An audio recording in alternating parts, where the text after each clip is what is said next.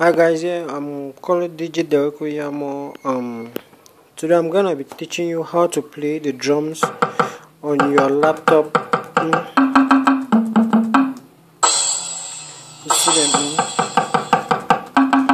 So I'm gonna show you how to put these drum kicks on your virtual DJ 2020.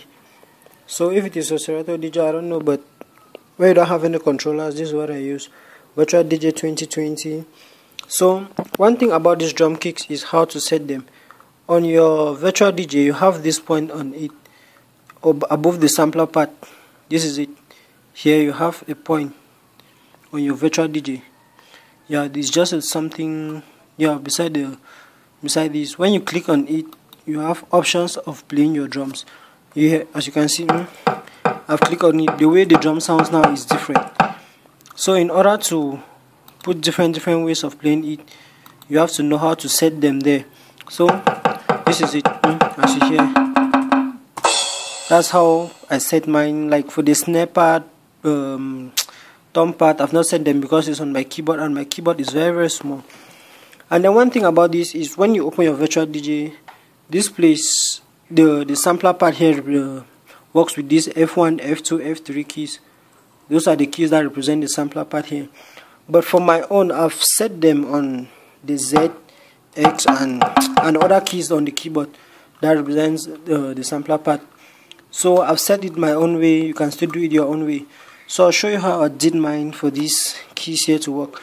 So what I did is I came here to settings, up in your virtual DJ here, up to settings. I set them there. So when I click on it, I had a change. Yeah, this is the way to record. You come up this way, controllers. You click on it. This is how your controllers will look like. So you come down now. What I did is, like this is the key A. Well, let me come down. Let me scroll for another key. Okay, like the key B. This is the key B. I've clicked on it. It's been highlighted. So this is it. I'll click like the point B on my keyboard. This is the point B. I know this key is talking about this. So what I do is I've put it already for sampler part. This is already it on the sampler part number 13. So it is representing the sampler part number 13 on it. So when you click here, like I've already done it. But if you are interested to know how I did mine, you can still comment consider below, or just ask for more of it. So I'll show you more details on it. I was just about to teach the drum. So when you play, you use the B button down on it. You come down, you select sampler part. This is the sampler part here. When you click on it, you come here. When you click here, it shows you a place on your sampler part to put it so that I can represent it.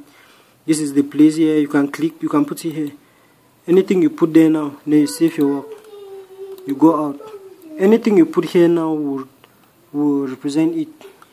It will represent the B button. Well, let me look for something and then show you there.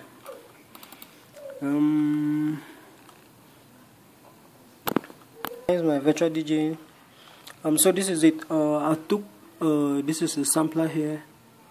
I put here. I could just carry and put. That's the shortcut of me doing it. You see, so the B button is on it. This is like the B. You hear? That's it. That's how the sampler works. So that's it for the virtual DJ. But the main thing you're supposed to know here is this place. This is where you set the drum kicks. This is where you set your drum kicks. This place, at this point, that is where you set them. Thanks very much. Just like and subscribe to my page. Or follow me up on Facebook, Instagram, or DJ Dericko yamo. Thanks very much.